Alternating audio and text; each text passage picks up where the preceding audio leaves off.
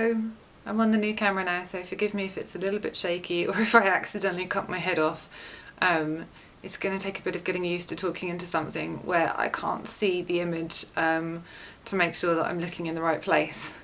Anyway, I've come to my parents' house for the weekend, as you have already seen by the lovely footage of the sea and all the fields whizzing by. My parents live in Dover. I'm going to show you what the view from my bedroom window is now.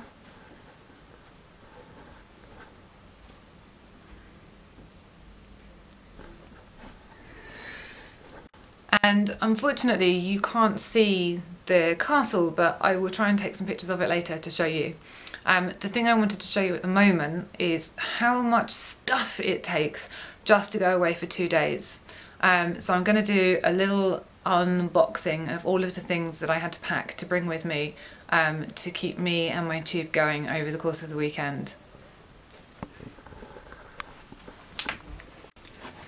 So there's the charger for my pump. There are giving sets, syringes, this is my regular meds, well, some of them. This is the rest of my regular meds. And actually isn't all of them, I'm missing a bottle, I only just realised just now. Thankfully it's liquid paracetamol, so I can get that pretty easily.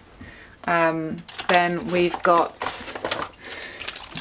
sterile water, a couple of packs of those, and finally